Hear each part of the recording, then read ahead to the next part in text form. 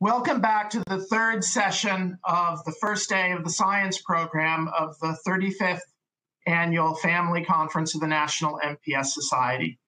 If you're just joining us, my name is Matthew Ellenwood. I'm the Chief Scientific Officer for the Society, and I'm excited to introduce a wonderful session to wrap up today with. So today's session is really going to focus on some exciting developments in clinical application involving clinical trials, and also the ever important issue of finding important and actionable biomarkers of response to disease. So our first presentation will focus on an in utero clinical trial, and our speaker is Dr. Tippi MacKenzie, who is a surgeon by training, but focuses on maternal fetal health issues, transfusions, etc. And she's at the University of California in San Francisco, and she'll be talking today about a very exciting clinical trial for in utero delivery of enzyme replacement therapy for MPS 1, 2, 4A, 6, and 7. So without further ado, it's my pleasure to welcome Dr. Tippi MacKenzie to speak to us today.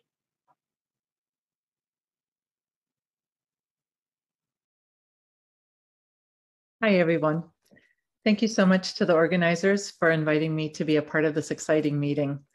My name is Tippi MacKenzie, and I'm a pediatric and fetal surgeon at UCSF. And I'm going to tell you about a prenatal enzyme replacement therapy clinical trial. It's a phase 1 international clinical trial. These are my disclosures. I have research funding currently from Novartis and BioMarin. I've received research funding from Ultragenyx, which funded the enzyme replacement therapy work that I will tell you about. And I'm on the scientific advisory board of a gene editing company called Acrigen. So the fetus used to be this mysterious, elusive being that we met only after birth. But in the 1980s, with the advent of ultrasound, we started being able to peek in on the fetus before birth. And this actually ushered in a whole new field of medicine called fetal surgery. And it was invented right here at UCSF by a brilliant pediatric surgeon named Dr. Mike Harrison. And today there are fetal treatment centers all over the world doing a range of operations, usually for structural or anatomic problems.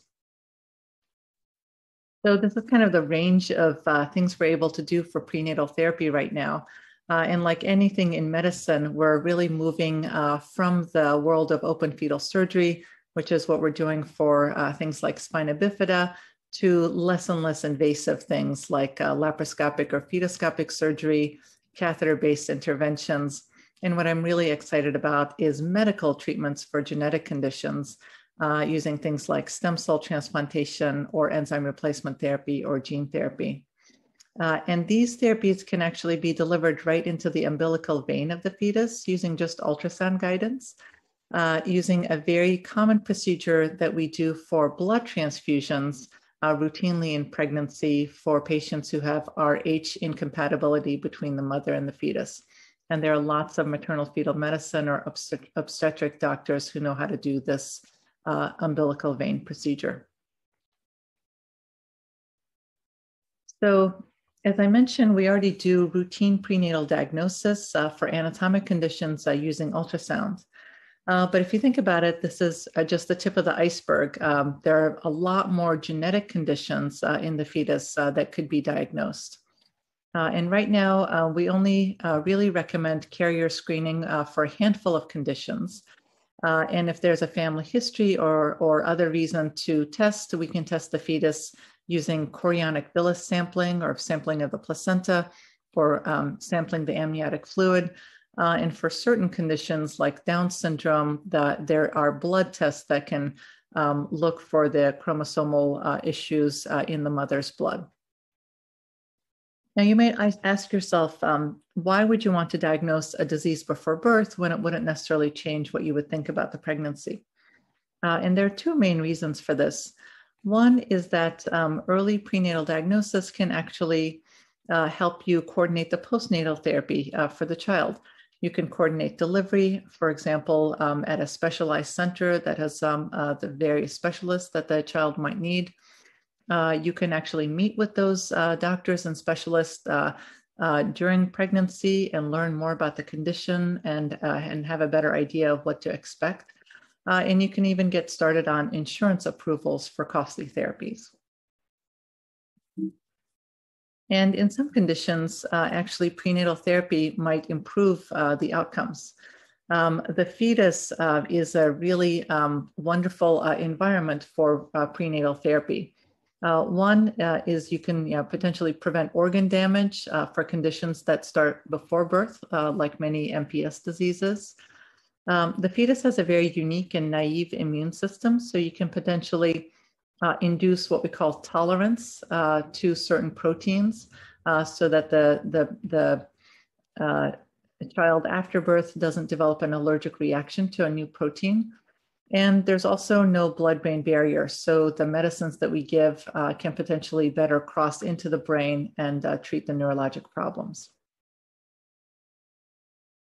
And this is actually a really exciting time to be thinking about prenatal therapy for genetic diseases because of this convergence, a unique convergence of technologies and ideas.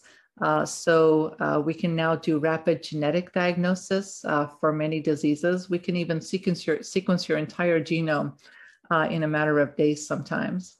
The fetal surgery field, as I said, has really expanded and disseminated all over the world. And there are new medications and even gene therapies being developed for a number of diseases. So the number of techniques that we can use to treat genetic diseases before birth include the ones I've listed here.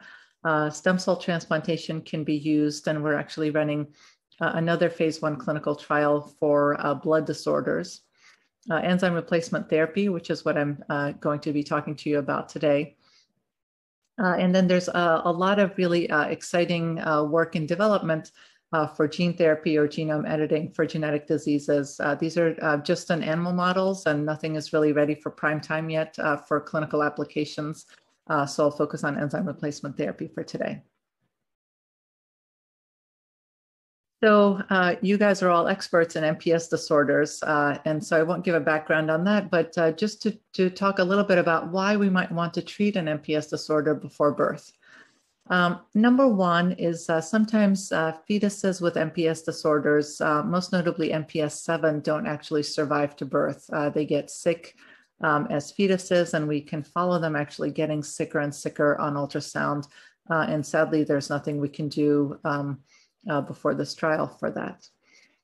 Number two is a number of children can develop antibodies against the enzyme, the recombinant enzyme replacement therapy, which their body sees as foreign because their body doesn't usually make it. And so by giving the enzyme before birth, you could potentially induce tolerance, so prevent the development of those anti-drug antibodies.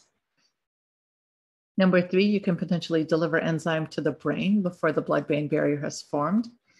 And number four, you can potentially prevent organ damage, most notably the heart and the liver, which are some of the organs that are already damaged at the time of birth for some diseases. So we wanted to test this idea in mice, and so in my lab, we did an in utero enzyme replacement therapy experiment that was led by two really talented students, Russell Witt and Ki Nguyen. And what we did was we took mice with MPS 7, and we did the fetal enzyme injection, which we can do pretty easily in the lab. And then after the mice were born, we continued to give them recombinant enzyme every few weeks after birth. And at the end of the experiment, we analyzed for a number of different things like survival and organ damage, bone length, did they develop antibodies, and what were the neurologic outcomes. So this experiment worked incredibly well. It was sort of beyond our wildest expectations. And I'll show you some of the results here. One is that the mice with MPS 7 also died before birth, and we had much improved survival.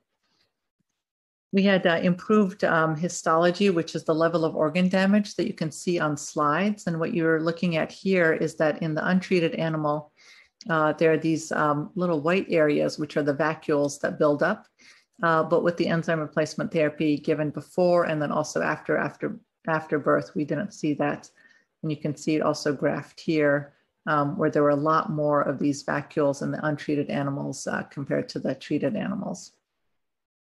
We measured their bones and we saw that they had improved bone length. We saw that the enzyme penetrated into the brain and especially into the cells in the brain called microglia, which are the really important storehouses of this enzyme.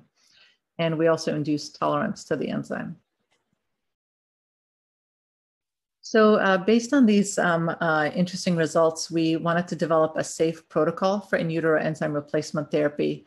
And the heroes here were Dr. Paul Harmatz, who's an expert on MPS and lysosomal storage disorders. He's one of my colleagues at Children's Hospital, Benioff Children's Hospital, Oakland, as well as Marissa, who's a surgery resident, a student working with us. We had conversations with national and international experts. We surveyed patient groups such as you, the MPS Society, as well as other patient groups around the world. We were able to get an investigational new drug approval from the FDA last year, and we're launching our clinical trial now. So the way that this trial will work is that we will anticipate having a diagnosis, a genetic diagnosis of the condition, either with the chorionic villus sampling or amniocentesis. And the FDA did give us permission to treat a number of different disorders under the same clinical trial. So for the MPSs, we'll be able to treat fetuses with MPS 1, 2, 4A, 6, or 7. Basically, all of these are the related diseases for which there's a postnatal FDA-approved enzyme replacement therapy that's given through the vein. We'll be giving the treatment through the umbilical vein every 2 to 4 weeks between 18 to 35 weeks of gestation.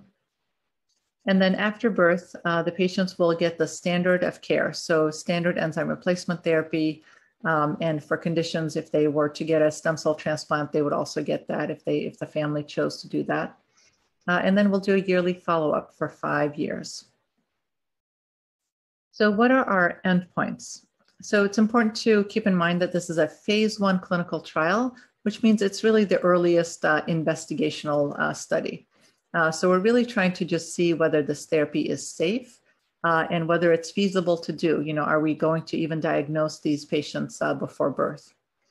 But of course, in order to do any clinical trial in the pediatric or fetal population, you have to have some hope also that you're going to improve the outcome. So although it's not a guarantee, we do hope to improve the outcomes that are listed here. One is decrease the GAGs, or the glycosaminoglycans, which are the toxic metabolic byproducts that build up in tissues, and you can diagnose them in the urine. So we'll be looking for that. We'll be looking at whether we induce tolerance to the recombinant enzyme. And so are we preventing the formation of those anti-drug antibodies? And we'll also be looking at long-term outcomes, especially doing formal neurologic testing every year on the children to see if we've improved that. So for any trial, it's important to really understand who could participate in the trial. So these are the inclusion criteria. So it's fetuses between 18 to 35 weeks gestation. And this is really partly practical and partly, based on the scientific rationale. We're not really able to do a safe injection before 18 weeks gestation in the fetus. The umbilical vein is too challenging to find. Before 18 weeks, we don't anticipate most of the fetus would get diagnosed anyhow. And then after 35 weeks gestation, it doesn't make sense to do any other procedures. You might as well deliver the child and give the enzyme replacement after birth. And we definitely want to make sure that we have confirmed the presence of the lysosomal storage disease by genetic testing, either by CVS or amniocentesis. And also that we've confirmed that that particular genotype is going to give us severe enough disease so that it makes sense to treat before birth. And then there are also what we call exclusion criteria, where we don't think it would be safe to enroll a patient. And those are patients that have any other major other problem, like a structural problem that we can see on ultrasound, or a chromosome problem like Down syndrome, or any other major genetic mutation. And also maternal conditions that just wouldn't make it safe to do the fetal intervention. So fetal surgery is a really unique field where we have two patients, right? We have the mother and the fetus, and we want to make sure that maternal safety is really, paramount. And so we want to make sure that if there's anything that's going to make it too risky for the mother to undergo the therapy, that they would not be included in the trial. So the way that the trial will work is that if we have identify a fetus with an MPS disease anywhere in the country or even the world, we would do a video consultation with the family and the physicians. We've all gotten really good at doing that through COVID. And then if we think that they meet the inclusion criteria based on all the pregnancy and genetic information that we have, and if the parents are considering participating, then we would invite them to UCSF for the evaluation. We do have funding for all of the travel and the screening evaluation and the medical care involved with the trial. And then once we do the evaluation in person at UCSF, again, if we don't think that it's safe to enroll that patient, then they would be excluded, but then we could still help with organizing the postnatal care. But if they meet the inclusion criteria and they would like to be included and they would like to participate in the trial, then we would do the in utero enzyme replacement therapy at UCSF. We do need to do the treatments at UCSF, and we would repeat every 2 to 4 weeks because of the half-life of the enzyme. And we've had patients participating in other trials who either stay in San Francisco for the duration of the pregnancy, or who fly back home in between the therapies because you definitely have several weeks to go back and forth. And then delivery would be at home unless the family chose to stay in San Francisco, and that would be the routine postnatal care. But then once a year, we would invite the family back to UCSF to have the follow-ups, some neurological testing and other testing that would be really monitored by Dr. Paul Harmatz, who's our expert here. And then in conversations with the FDA, we've decided that it's really important to do a long-term follow-up, because this really is the first time that in utero enzyme replacement therapy would be given for MPS disease. So we would be looking to see whether we've induced tolerance to the enzyme replacement therapy. We would be looking at the glycosaminoglycan levels. Those are the toxic metabolic byproducts. We would be looking at the mobility of the children as they grow, neurologic function, as well as growth. So for any therapy, of course, it's really important to look at the risk-benefit analysis. We've talked a lot about the potential benefits, but what are some of the risks of participating in this therapy? So one potential risk is an allergic reaction. We are hoping to induce tolerance, and that's what we've seen in any preclinical animal study, both with the enzyme replacement or introducing other proteins in utero. But there could be conversely an allergic reaction. Even a reaction in the mother, we think it's less likely because we are dosing directly into the fetus, and it's a tiny dose compared to the mother's weight. But it's definitely something that we'll be monitoring very carefully for over time. Bleeding is a risk of any procedure that you do anytime. And then the other risk is preterm labor. We are injecting the medication directly into the umbilical vein, which, as I mentioned, it's a common procedure that we do for blood transfusions, but it's definitely, can be risky in unexperienced hands. This is how we do the procedure. It's ultrasound guided.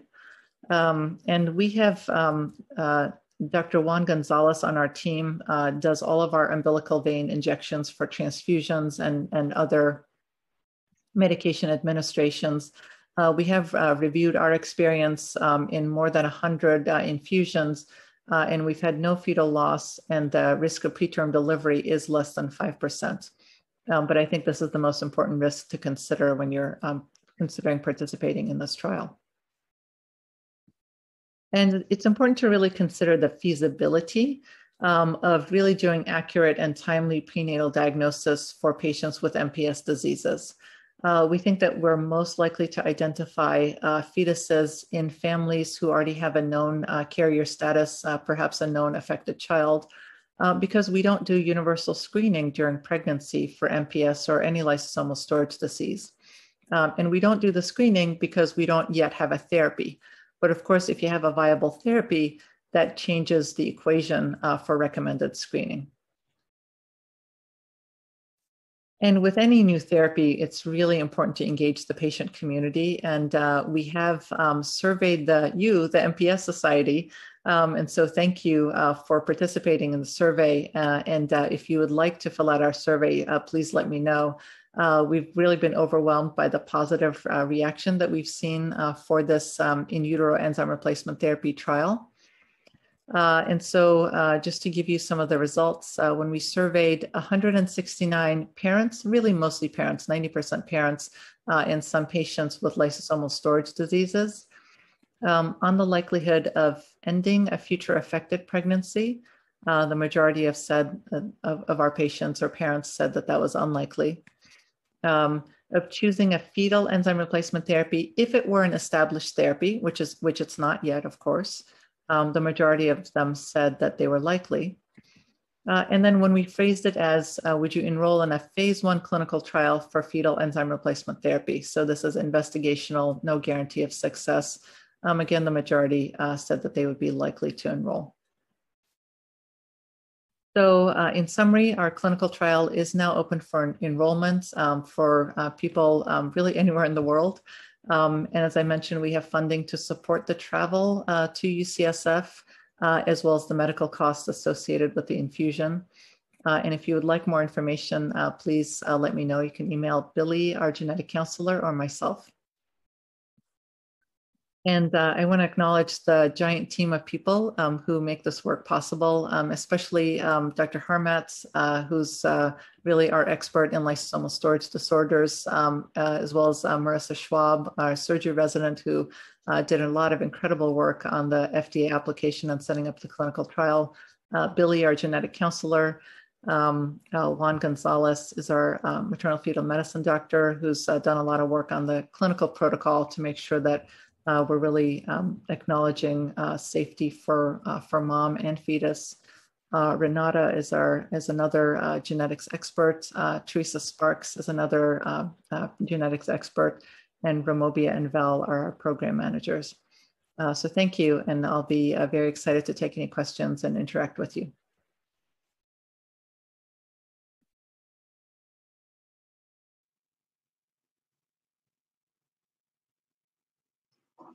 Thank you, Tippi, for what was a wonderful presentation. And this is an incredibly exciting clinical trial. I think we are all very excited about seeing it move forward, to seeing what kind of therapy it can bring to some of these diseases in utero, and also to the issue of immune tolerance.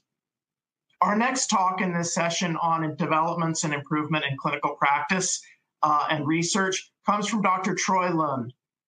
Troy comes to us from the University of Pennsylvania, where he is a clinician working primarily in transplantation for the MPS disorders, but he really exemplifies the best of a clinician, scientist, researcher. So he's interested in both benchtop developments and how to bring them into relevant clinical practice.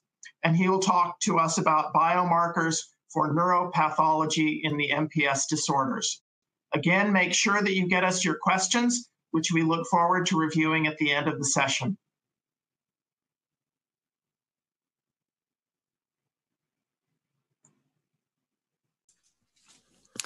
Thank you very much for the kind invitation. It's really humbling to be asked by the National MPS Society to give a talk. So I'm Dr. Troy Lund at the University of Minnesota.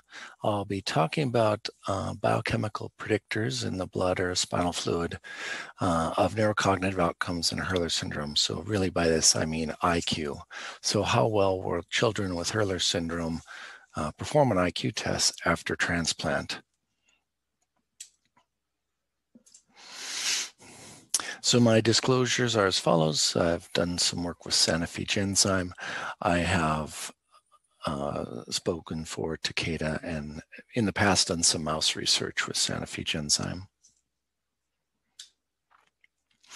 So what's the rationale for the therapy I'm going to tell you about? Because to know the outcomes, we'll have to go over the therapy plan. So we used intrathecal iduronidase, which is enzyme being delivered to the spinal column. And the rationale was that during the workup and transplantation process, we thought it would provide a neuroprotective bridge prior to bone marrow transplant and engraftment. So what does transplant look like? What does the timing look like? And so there's the identification of a child with Hurler syndrome. This is either now done through newborn screen at birth, or historically the median time to get to transplant was 16 months of age. So you have that time period. Then there's and once you've identified the transplant path, we have identification of donors, which takes about 2 weeks. We have a workup week for the child. Then there's, once you've committed to transplant, chemotherapy, which is 7 to 10 days. You actually have the transplant itself for cell infusion. That takes an hour. Then we have engraftment of the primary hematopoietic cells. That takes about 3 to 4 weeks in the hospital. And then we have this theoretical engraftment or differentiation of the donor cells in the brain of the child with Hurler syndrome, which by all guesses might take 6 to 18 months after transplant. So again, the rationale for delivering enzyme to the spinal column was to provide a neuroprotective bridge prior to transplant, because as you already realize, that enzyme delivered peripherally, like is customary, really does not cross the blood-brain barrier or reach the brain. Now I need to lay this out in a linear calendar so you know what I'm talking about. So this is our schedule. Pay attention to the blue pentagrams here. This is the delivery of enzyme 3 months prior to transplant, 2 weeks prior to transplant, 3 months after transplant, and 6 months after transplant. So this is the intrathecal delivery or IT delivery of enzyme. Children were on standard IV enzyme replacement about 3 months before transplant, and then to about 8 weeks after transplant.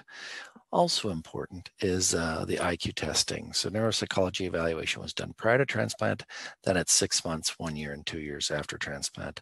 The results I'm going to show you heavily rely on just pre-transplant and 2 years. I'm not going to show anything with 6 months or 1 year post-transplant.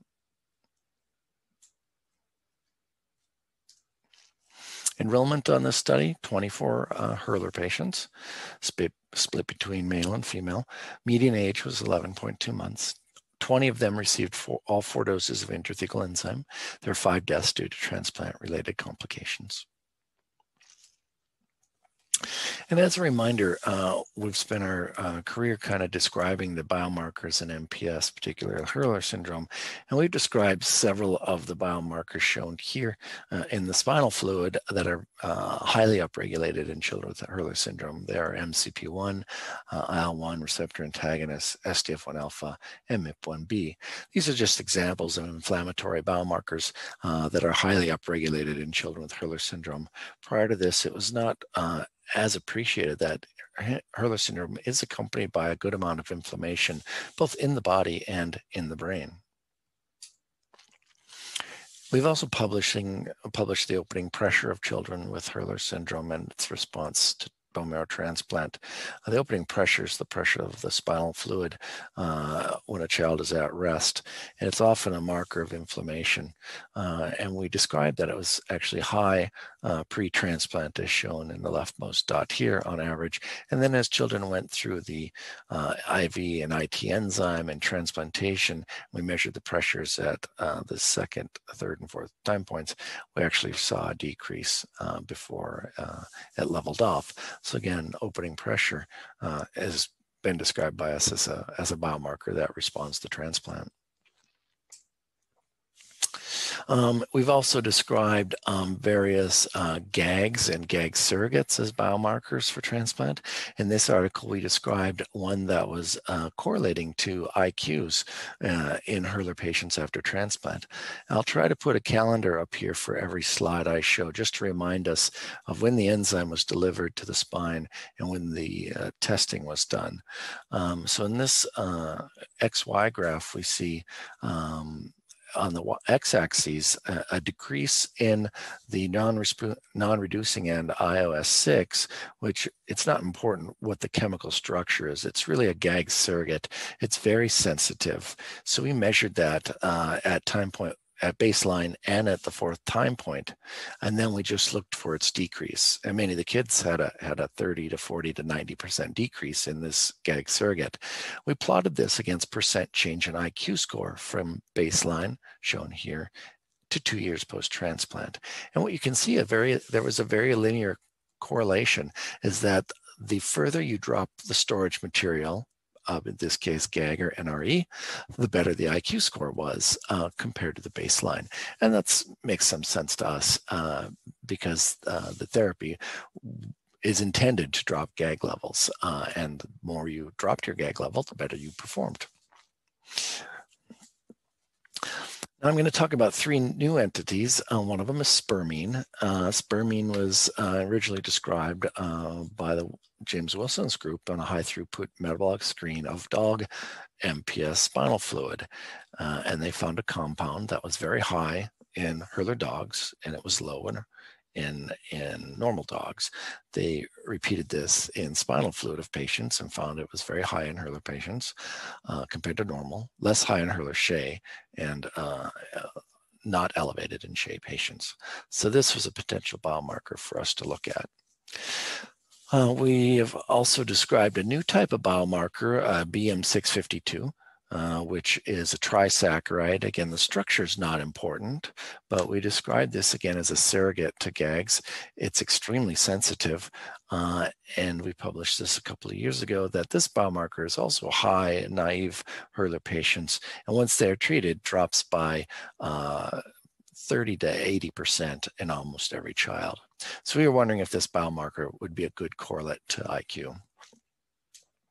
And finally, we took all of our samples at all time points and looked at all the chemical mediators in the spinal fluid through 45-plex cytokine ELISA. So we looked at all these different inflammatory mediators at one time. I'm not going to go through all of them because not all of them are important. Actually, very few of them are. Just to say that this was our approach, and we looked for correlations between their changes and gain in IQ. So let's look at spermine. So on the right, we have our calendar here to remind us when the enzyme was given to this in the spinal column and when the IQ tests were performed. So pre-transplant in 2 years. Then we looked at the spermine levels in the CSF at 4 time points. That's the same 4 time points that we were delivering enzyme. And you can see the spermine was very high pre-therapy, and then after intrathecal and IV enzyme was started, dropped substantially, and then kept falling further after transplant. You can plot this by individuals. So this is each person and their spermine levels. And as you can see, between the first 2 time points, most kiddos dropped spermine levels substantially. And you can display that data as percent drop from time point 1 to 2, time point 1 to 3, time point 1 to 4, the final time point. You can see most kids on average had a 75% drop in spermine levels.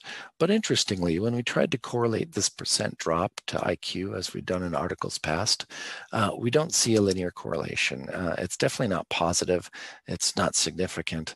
And the line is a little bit negative. So there was no correlation between the amount of spermine you lowered and any IQ point gain. And again, it's probably due to that most of the kids actually dropped spermine levels substantially, but it didn't correlate to any IQ point gain. Let's move on to the other marker I talked about, the BM652 trisaccharide. Again, the calendar is on the bottom, so we can remind ourselves of the sampling time and the IQ assessments. So in the whole group of patients, they started out with high levels that went down after IT and IV enzyme, went back just up a little at 3 months post-transplant, and then normalized, or not normalized, but our fourth time point kind of looks like the second time point. So there was some response to therapy. Within each patient, you can see that most patients dropped between time point 1 and time point 2, and then went up a little bit. So again, you can look at this in terms of percent drop. So most patients had a 25% drop from time point 1 to 2, and then a further drop from time point 1 to 3, and then kind of about the same from time point 1 to 4 as it was from 1 to 2. Then we again looked at the difference in IQ point gain. So comparing the baseline IQ test to the IQ test 2 years out, was there any correlation between points gained and that percent drop in this trisaccharide? It turns out there is some linearity, some positive correlation. So the greater you dropped, the more points you gained, but the p-value was not significant. So it didn't meet scientific standards to call this a true gain in IQ points with this biomarker. But at least there was some positive correlation. I just want to comment briefly about some cytokines and some patterns I saw without going through all of them. Interleukin-1 is an inflammatory cytokine that we measured in the spinal fluid at time points 1, 2, 3, and 4. And what we see is that they didn't respond much between the first and second time points. So 2 doses of intrathecal enzyme plus IV enzyme. After the third time point, it actually went up quite a bit in many patients. And this is 3 months post-transplant, and then it went back down towards the first time point by the fourth time point. This is probably due to the fact that the transplant itself involves chemotherapy and is very probably inflammatory to children for a brief period of time, probably right at 100 days post-transplant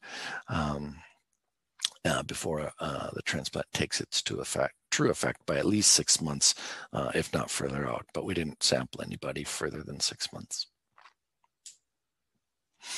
I want to show this again with interferon alpha, another inflammatory cytokine that, again, was about the same between time point 1 and 2.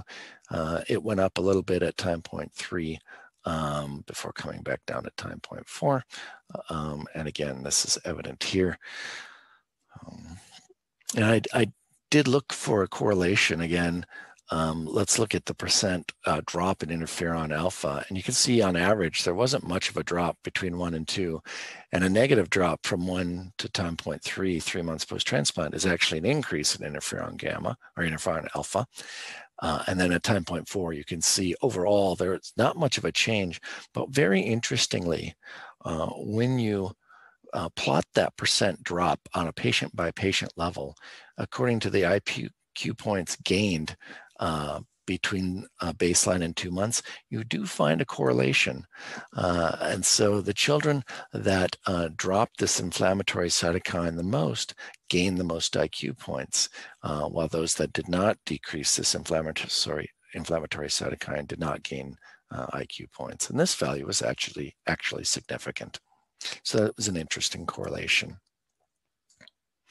Now I want to turn just to 2 other cytokines from that whole 45 plex I discussed that were very interesting and significant. One is EGF, epidermal growth factor, in the spinal fluid. We plotted the absolute values at time point 4. So this is this time point 6 months post-transplant. And then we looked at so those values are picograms per mil. And then we looked at IQ points gained again at 2 years post-transplant compared to baseline. And so what we found was very interesting is that the absolute value of this cytokine, the higher it was, the more IQ points one gained. And what's interesting is that the assessment was done 6 months post-transplant and the IQ test was done 18 months later. So this value somewhat correlated with the IQ point the child was destined to get. And this value was highly significant at 0.005. And I just want to show you one more very interesting cytokine, CCL20, and its absolute levels. So picograms per mil in the spinal fluid. Again, it's at time point 4, 6 months post-transplant, and it's IQ points gained by 2 years compared to baseline. And this is an astounding correlation, in my opinion, that most of these dots line right up on this line. And in fact, what it tells me is that the higher the level of CCL20 at 6 months, the more IQ points were destined to be gained in that child at 2 years, which is pretty interesting if you think about this is just a chemical mediator at some concentration of spinal fluid. To have it correlate to IQ point performance, gain performance on a test, IQ performance or points gained on the test is really interesting. The tying of biological phenomena to neurocognitive is interesting and was our goal from this study. What is this cytokine? Well, it's LARC, or it's MIP3A, and it is in a family of cytokines, and it is responsible for many things, inflammation, but it's attractive to cells, so it can bring cells to sites of high concentration. So perhaps it was responsible for bringing cells into the brain, and those donor cells produced more enzyme, and it allowed the kids to have better correction, and they perform better in IQ tests. That's just a hypothesis. That's about the one thing I could come up with from data that looks like this. And now I can just summarize all the cytokine data at once. CCL20 is listed at the top. The R-square value is very high, highly significant. EGF was the other one I showed you. Then there were a few others that did not perform as well when I graphed them, but they were significant. Thought I'd list them here, but by and far the most impressive one was CCL20. And again, the CCL20 level predicted 18 months prior the IQ point change on testing for the Hurler child. So in summary, CSF biomarkers have a pattern of expression with therapy. That's what I showed you. CSF biomarkers, spermine and BM652, dropped substantially after transplant, but these drops did not necessarily correlate positively with IQ point gain. CSF concentration of select cytokines at 6 months after transplant can be linked to IQ point gains or losses at 24 months post-transplant. So the measurement of those cytokines preceded the IQ change by 18 months, which suggests maybe they're somewhat predictive, if at least not correlative. And again, the direct concentration of CCL20 in the CSF predicted number of IQ points gained 18 months later. So now what? Well, some of these results can be easily explained, others less so. The drop in GAGs and NREs and BM652, one would expect GAGs to drop after enzyme therapy and a transplant, because that's the whole goal of the process. Whether or not they correlate to IQ, I guess, is what we tried to test here. And in this case, BM652 didn't quite make the cut.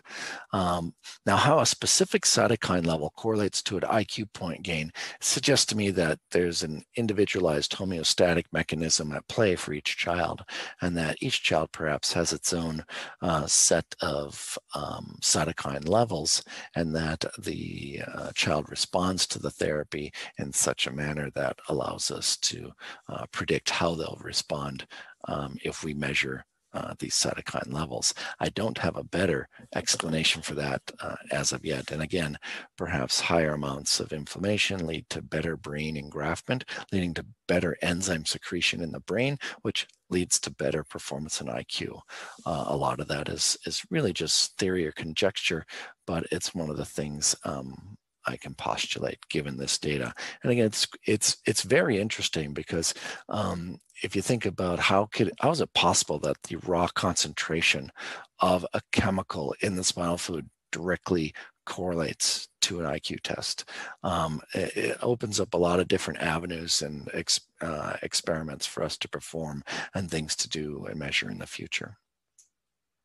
So this couldn't have been done without my team at the University of Minnesota, especially Dr. Julie Isengard, who's our expert in neuropsychology, performing all these tests, the transplant team, Dr. Orchard and Dr. Dr. Gupta, and the rest of my colleagues around the country. Thank you so much again for the invitation, and I'm happy to take questions during the question and answer period.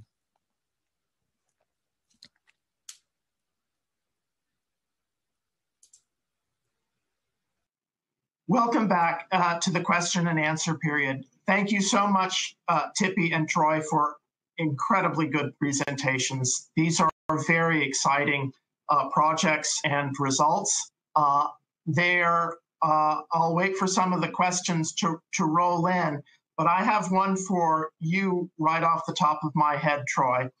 The results that you presented on the CCL20, the way I understood it is you think that that is directly related to a transplantation approach to therapy. Is that correct? Troy, you may be muted. I don't know if others can hear you.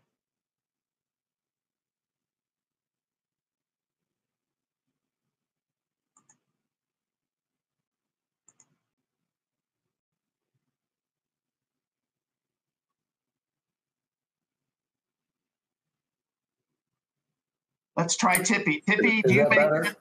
There we go. Now? I can hear you now. Yeah, had to get to the right screen. You know, I've thought about this a lot. I think it's mostly a transplantation effect, but the entire therapeutic package was offered as a package. So most all patients were naive. They all started on IV enzyme, then intrathecal enzyme, and then got the transplant 3 months later. So there were three modalities to treatment, but probably the one with the longest lasting effect would have been the transplant because the IV and IT enzyme would have been discontinued. One of the things I find most exciting about these results is the fact that they are so predictive out to 18 months. And especially as we move forward and try to refine therapies for some of the diseases where the central nervous system disease has been intractable, like Sanfilippo or Hunter syndrome, having a biomarker in the future that could give us a lead would be wonderfully valuable. Yeah, definitely agree. Tippi, your results and your approach to therapy is so very exciting. One of the things that I am curious to know is what would be your prediction on the immunological effect? Do you expect a pretty straightforward tolerization of these infants to the recombinant enzyme? Yeah, thank you, Matthew. That's a great question. We saw a very clear result in our preclinical mouse study where we saw that the mice injected in utero were uniformly tolerized. Obviously, the only way to really understand it is to do the study. There isn't a lot of knowledge about tolerance after in utero exposure in humans, but there's a lot of literature on tolerance after in utero exposure in non-human primates using gene therapy and stem cell transplantation. And those studies have also shown tolerance. So we're quite hopeful that the in utero exposure should prevent or attenuate the formation of anti-drug antibodies.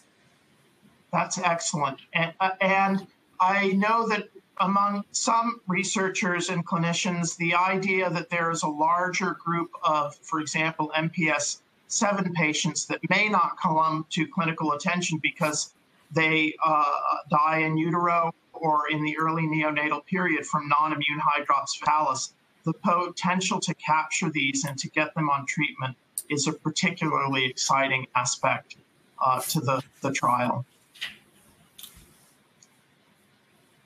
Troy, I wanted to throw out sort of a question to you. It's difficult to think about getting an FDA-approved biomarker.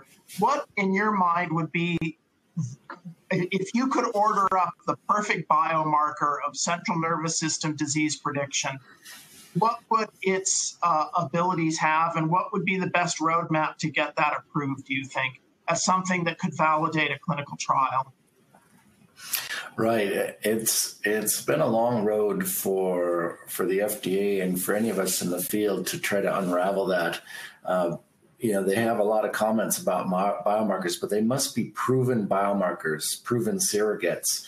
And the only way we can do it is really through natural history studies. But sadly, that really doesn't exist for MPS I anymore, because everyone is getting some sort of treatment. And so the next best thing, I think, are studies like ours and other investigators around the country, where we're at least collecting samples and trying to do those correlates. This is the first time, at least, we have a sample collection that predates a readout, in this case, as you mentioned, by 18 months. And so in many ways, that's the kind of biomarker you want, is you do a sampling, you let time go by, and in this disease, usually that order of time is often months to years, and then you do your readout. Either it's a neurologic readout of some type, a motor readout, or a neurocognitive readout. And so if one can tie those together with statistical significance and actually a good relationship between the data points, i.e. that R squared value is very important, not just a p-value, then that's the kind of biomarker that I think moves forward. I know one of the issues that plagues my imagination is that we know, for example, in MPS I, there's a window of therapeutic opportunity for bone marrow transplantation to address the most significant central nervous system disease. And there also may be biomarkers that really track the innate biology of the response to therapy. So I can envision a situation where a biomarker could show a response to therapy, but not necessarily a clinical meaningful result in terms of behavior or cognition, because we've passed a window of opportunity, as it were. There is work being done, I know, in some of the mouse model work using neurofilament light chain as a biomarker. Have you had any experience with that as a predictor for central nervous system disease? We haven't done it in MPS yet. We've just finished analyzing 50 or 60 patients with cerebral adrenal leukodystrophy, and found its great utility as a biomarker, not only to extent of disease, but response to therapy. And it's a very popular, I guess, biomarker right now. Everybody's testing for it. And I think the next thing we need to do is just take our same MPS samples, which are still around, and see if it actually holds true for a disease like MPS as well. So that'll be next on the docket. Tippi, since I've been talking about biomarkers, I wanted to shift this over to you. I know one of the things you're going to be looking at would be GAGs, and then, of course, the immune profile of the infants. Are you looking to address any other sort of more comprehensive approach to biomarkers as part of your study? Yeah, great question. So we will be looking at GAGs both in the fetal blood at each time of in utero enzyme infusion, excuse me, because we have to draw back a little bit of blood to make sure that we're in the vein, as well as in the amniotic fluid, in the cord blood, and in the child's urine after birth. We'll also be looking at things like cardiac function, the extent of cardiomyopathy, as we see on echoes, both done before birth and after birth. We'll be doing a complete neurocognitive evaluation, including IQ testing and Vineland scores. And so we hope to put together a complete picture of the effect of the enzyme replacement therapy. And, we anticipate that in many cases, these will be children in families where there's a sibling, an older sibling who did not have in utero therapy, of course. And so we can have sort of an internal control there. Excellent. That sounds like a very comprehensive approach, and one that will yield a great deal of important information. And I hope that you get fully enrolled for as many of the diseases as you are able to treat. I'm going to watch this with great excitement. Thank you. Troy, I have to follow up as a former researcher using veterinary models. Does your trisaccharide, should it work for both dermatan and heparan sulfate, or is it specific to one of the GAGs versus the other? Yeah, I think it was more specific towards heparan sulfate. So theoretically, it may work for any of the Sanfilippo disorders unless it had some non-reducing aspects that were shared with iduronidase deficiency. Correct, it could. We haven't tested it in that way, but it's actually a very good idea.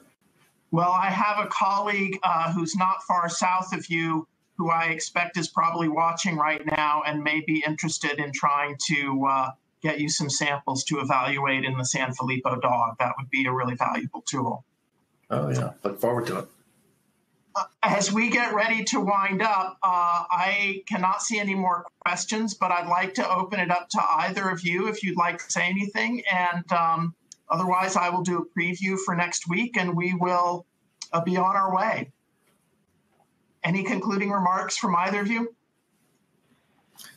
No, I had a great time. It's been a great day, and the sessions are all very informative for myself still to this day. I learned a ton through this meeting.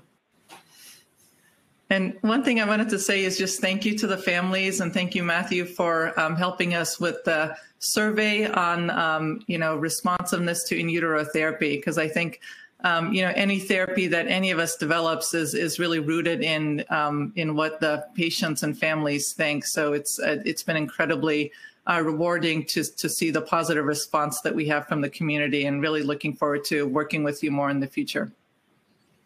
Thank you, Tippi. I can remember the first family conference I attended, and the sense of fellowship that having families at conferences brought to the researchers especially. It was one of the things that made me very clear in my mind that I wanted to be in this field. It is such a wonderfully congenial and collegial group of researchers. And I think, one, we're good people and we're drawn to the mission of this field, but I think also we're grounded in, with the families, in trying to deliver therapies and research and science that will improve those therapies. So thank you both for wonderful talks. I would like to remind those listening that we will have another scientific session next Sunday. We'll have an hour each for 3 different sessions. We're going to be discussing especially important innovations in Hunter syndrome. We'll have an hour on improved methods to phenotype Hunter mutations in model systems. This was initiatives funded by the National MPS Society. We have some exciting work, one from your colleague, Troy Egernestrazel at Minnesota, and then a zebrafish researcher from Italy will be talking on developments in both basic neurobiology and neurodevelopment, as well as disease of Hunter syndrome. And then we'll follow up with a recap from our Scientific Advisory Board Chair, Linda Polgren, and her colleague, Nicolina Iacovino, on the immune inflammation aspects of MPS disease. And then our chair designate, Kim Hemsley from Australia, will be coming to us with an overview of neuropathology in the MPS disorders. So I hope everyone will join us next Sunday. And without further ado, I will wrap up our session. And I thank you, Troy and Tippi, very much for joining us today.